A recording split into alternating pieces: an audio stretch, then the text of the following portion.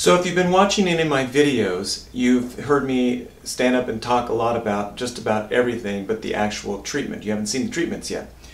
I've talked about who are candidates for treatment, risks, candidacy for treatment, the difficulties of it. I've talked about everything but actually showing sort of the benefits of treatment. So here I am at my YAG laser. This is where the magic happens. And in a moment I'm going to show you some actual treatment of a Weiss ring floater, my favorite type of floater to treat. It might be a little confusing as to what you're seeing. So this is the laser. The way that the recording is set up is I have what's called a beam splitter, which does exactly that. It splits the light rays coming in and goes through these partial thickness mirrors and sends it through, bouncing off a mirror, and then goes back to the camera where it's recorded. And it just generally sits right in between here, right where I'm working. So you're actually seeing my view looking in through at least one of the oculars off to one side there. It's never as good as using both eyes, and I'll explain that in just a moment at the whiteboard so you can see a little bit better. But essentially the patient has their head kind of strapped in there in place, comfortably in place there. This is my light source, this is the light tower, and this I have to swing from one side or the other to illuminate the back of the eye because I got to see what I'm doing. And then I have my eyepieces up here where I'm doing what I'm doing. What you'll see is the floater, which generally has kind of a light creamy color. That's the actual color of it.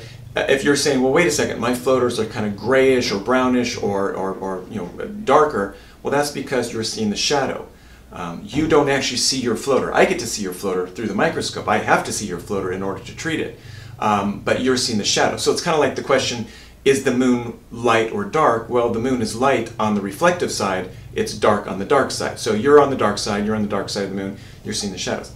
So you'll see the entity of interest, the culprit floater, you'll see it lit up, and then as I activate the laser, and basically patients, the eye is fixed in position, I'm moving the laser from one place to another, from one side to the other. You'll hear in the background a lot of this noise here. This is me using twisting the joystick to bring the laser up and down, and then I'm activating it by pressing a little trigger on right there. And so as I hit that trigger, you will see the floater move because I'm impacting it with some energy, and then you'll see a little spray of gas bubbles coming off it. It might be 10, 20, 30 or more gas bubbles flying out there like microscopic tiny little gas bubbles. So something like that.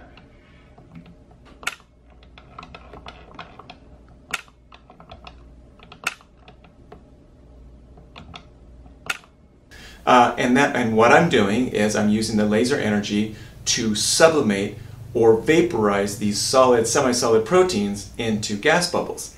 Nobody's really measured it. We don't know if it's just water vapor, carbon dioxide, nitrogen gas, or some other combination of these components. And it doesn't really matter because it doesn't accumulate. It doesn't have a gas expansion effect on the inside of the eye. It doesn't cause an elevated eye pressure. And these gas bubbles will float up to the roof of the eye, and where they'll dissolve. Because gases will dissolve into fluids. Once they're dissolved in fluids, they'll pass across cell membranes and basically get out of the eye that way. So with the most ideal types of floaters, I'm hitting it, I'm destroying it, and a couple of the examples that I'll show you in just a few moments here, you'll see these things literally get smaller before your eyes. I can talk about it, I can write about it on my website and any other sort of communication. Once you watch the video, it's pretty convincing. And for anybody, including eye care providers out there, anybody who says this doesn't work, it can't be done, it shouldn't be done, it doesn't exist, I say watch the video, watch what's happening. It's pretty darn convincing that I'm destroying these proteins. And different types of floaters have different efficiencies. Some are more efficient, some are less efficient. I'm going to show a couple of classic Weiss ring floaters to sort of demonstrate that. So that's just kind of the basic setup here. We'll go over to the whiteboard. I'll describe this sort of schematically how this setup is, and then we'll show a couple of treatments live. Okay? Let's switch over. So perhaps to better understand what you're seeing in the actual treatment video, I've kind of done an overall schematic of the camera setup at the laser. So we have our eye, of course. This dark thing in the middle of the eye is representative of a single isolated floater, in this case a Weiss ring floater, about in the middle part of the eye. front to back particularly. Now, to light up the back of the eye, we use a slit lamp biomicroscope. The slit beam meaning we can narrow that beam or make it as wide or as narrow as we want and basically send that into the eye. To best view where it's located, we have that slit beam slanted off to one side or slanted off to the other, and it rotates on its axis, and that little light bulb there is representing the light coming in. Now, as that light is coming in, it's going to reflect off some of the semi-transparent or solid objects. For instance, the optics of the eye, the cornea and the lens, are not perfectly clear, but they're fairly clear.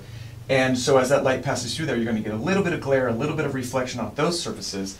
And in the treatment videos, you'll usually see that off to one side, a bit of kind of a white kind of or light colored glare there. Then it passes through the empty space of the vitreous and lights up the retina back here. And so again, in those videos, you'll see in the back the orangey retina kind of glowing. It's very blurry. It's in the background there. So the light is passing through these tissues here. And then you'll also get the reflection off the floater itself. So one of the questions that people have for me often is, how do you know where you're located? How do you know where your laser is focused? Well, there's a couple overlapping mechanisms, but one of those is looking at these reflections. And I'll gauge, sort of visually gauge, it's not mechanically calibrated, but visually gauge the distance between the reflection here and the floater in the back of the eye. In this case, they're about equidistant. It's about the same distance there, so I can kind of gauge where that floater is located. If the floater is back there or the floater is right there, it's going to have very different characteristics. There's going to be different distances involved. So that's our slit beam illuminating the back of the eye. And then as far as the optics, and it's a very simple diagram of the optics, but I'm basically using both of the eyes, looking into that space there. And I have a beam splitter, for lack of a better term, a beam splitter that takes some of the light coming in through those oculars, in this case on one side here, at a 45-degree angle. It's going to steal away some of the light. I don't know exactly how much it is. We'll say 10, 15% or something like that. Most of it is passing through to my eye, so I'm using both eyes. I'm getting not quite 100% in both eyes here, but some of that light is being sent off in a 45-degree mirror through a partial thickness mirror. It passes over here, hits another mirror, and then goes back to my camera where it's recorded.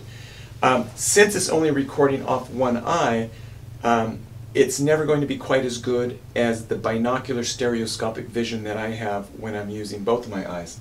And I might shift my attention, my dominant eye, from one eye to the other, kind of depending on the way the light is coming in, where the floater is located. So sometimes as I'm treating, I might be using my right eye primarily to see it better, even though the camera's recording off the left. So, you know, it is very difficult to record these treatments in any way, shape, or form that's as good as my own visualization. But anyways, this gives you a brief overview of how this is set up here, and hopefully help you understand a little bit better when we're actually treating what you're actually seeing. All right, so we'll switch back over and watch the treatment. So I thought I'd make a few comments as we're watching the video. It should be right about there. This is a 67-year-old radiologist from down in San Diego area, and he just, as he said, floaters for years.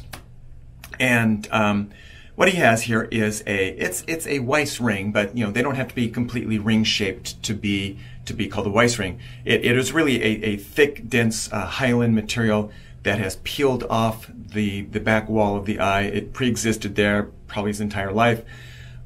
It's just a variation of the development of the eye. So this is a particular thickening of that vitreous material, peels off from the optic nerve, and it is suspended about in the mid portion of the eye. In his case, it's a little bit posterior of the midway point, so it's a little bit further away, but plenty far away from the retina, which is my main concern. And it's a very optically dense material, and it is tethered as part of that vitreous cortex membrane. So in his right eye, he would tend to see it to the right of center, but it'll drift across here and then kind of move right of center again. So there's just this constant density moving across his vision. And I think, you know, with anybody, it'd drive him a little wacky doodles. But as a radiologist, and I often use radiologists as an example. And I've had at least 3 patients that are radiologists, and I can't think of a profession that needs better quality of vision than a radiologist. I can't think, because it's not just about visual acuity. It really is about the quality of vision.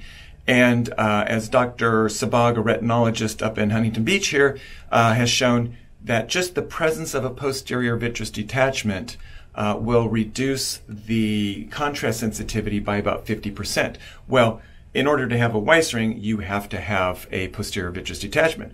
So if he's reduced his contrast sensitivity, and what is that? That's the ability to see gray against other various shades of gray, 50% gray against 49% gray.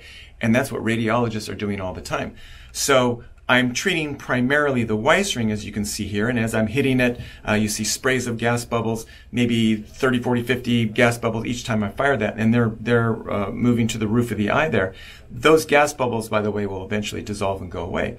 Now, as I've been talking over this, I'm pointing down at my laptop here, but actually it's right up here, is that density, which was so obvious literally, a couple minutes ago or so, it's essentially gone, or, as I'm talking here, you can watch this thing just sort of disappear as we go here. Now, I'll go back and clean up some other stuff, and right now, you can see that there's some wispy little cobweb strands and some other things that I do need to clean up. But if I just got the Weiss ring variant alone, he'd be a very happy camper.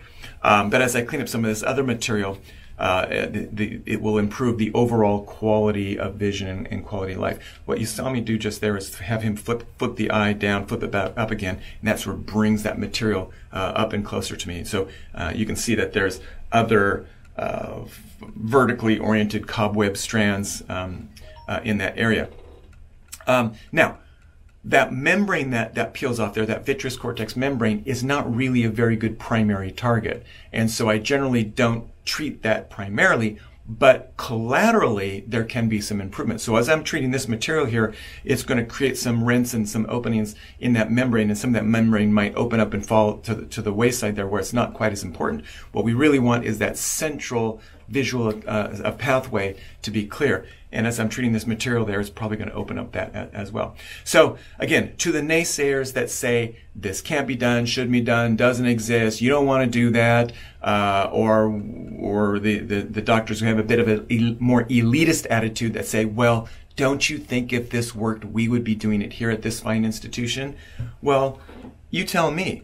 That floater that was so obviously present is not. It's not anymore.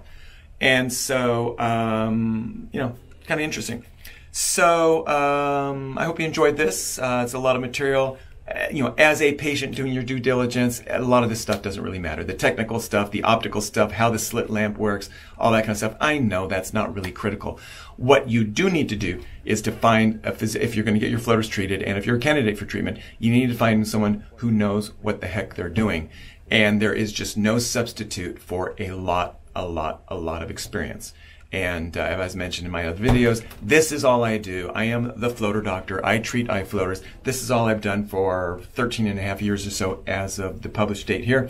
And I'm very good at what I do. I also am very good at knowing what not to treat, which is, I think, just as important. You need to know what to walk away from. Younger patients, sorry, probably not a good candidate for treatment. So anyways, I'll wind this up. It's a lengthy one. But I hope you enjoyed it. I hope you learned a little something. And now that I have a new camera system in place that seems to be doing a much better job, I'm going to start posting more of these interesting treatment videos as much as possible, and because I get a lot of good feedback from them. Okay, anyways, again, like and subscribe. It helps other people find me, and it helps other people find someone who can give them some relief from their floaters. And if you're a candidate, inquire, contact me through my website. I'd be glad to answer any questions you might have. Anyways, have a great day. It's been a pleasure.